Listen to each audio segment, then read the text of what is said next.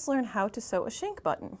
Shank buttons do not have any holes in the front, but they have one loop in the back, and that's what you will pull the thread through. They're usually used for coats, sweaters, and those sort of garments.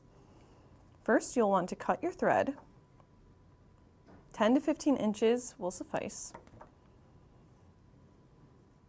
Thread your needle.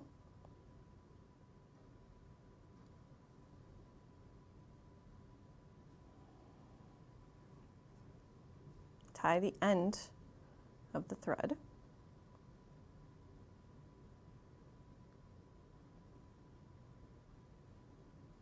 I usually do about 2 to 3 knots.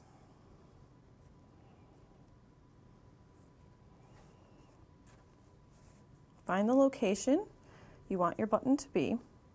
If you're using it on a coat or something that will involve a buttonhole, make sure it aligns. You will move the thread and needle up through the back of the fabric and through the hoop. Go back down right next to the hole that you just made, down through the back again.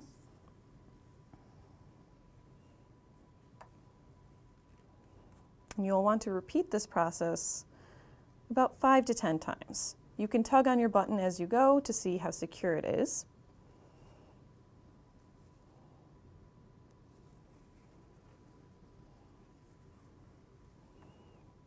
So let's say I did that 5 times. Now I'm ready to tie it off. So you'll just go to the back and run your needle through the thread you have. And there are a few different ways you can knot the back. I usually run it through the thread loop I've created,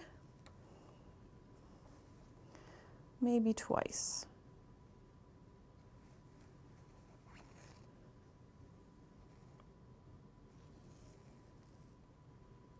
And there you have it, your shank button.